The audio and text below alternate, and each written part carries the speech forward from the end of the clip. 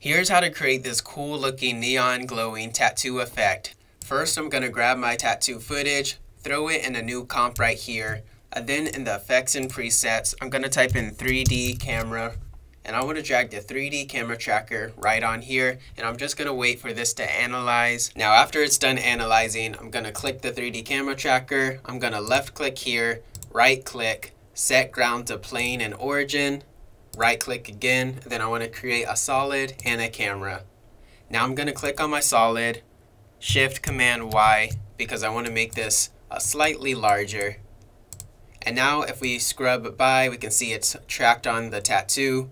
Now what I want to do is I want to get the pen tool, turn the eyeball off so I know where I'm drawing, and I'm just going to create a shape over this eye. Now I'm going to turn my solid back on and I can see that it's tracked. And now I'm going to go to effects and presets and I'm going to type in Saber. Now this plugin right here, it's in our description if you want to download it. It's free. Now I'm going to go to custom core and I want to select my core type to layers mask right here. Then I want to click right here and my mode is going to be add. And this is looking very too bright. I want to make the thickness this slightly smaller. Maybe my glow spread I'll arrange a little.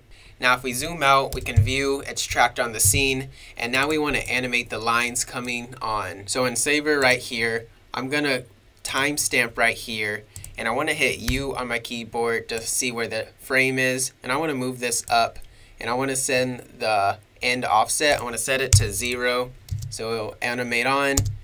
And to make it even smoother, I'm going to right click keyframe assistance and put an easy ease on it. Go to the graph editor. I'm just going to smooth this out like that, mess around with the length of it. And so far we have this. Now to make some more like this, just hit Command D and then hit M on your keyboard, and we want to remove the path because we want to draw a new one over it.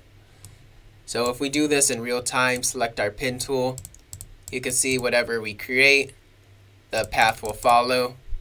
Now here we have our second line and the animation should automatically be followed it.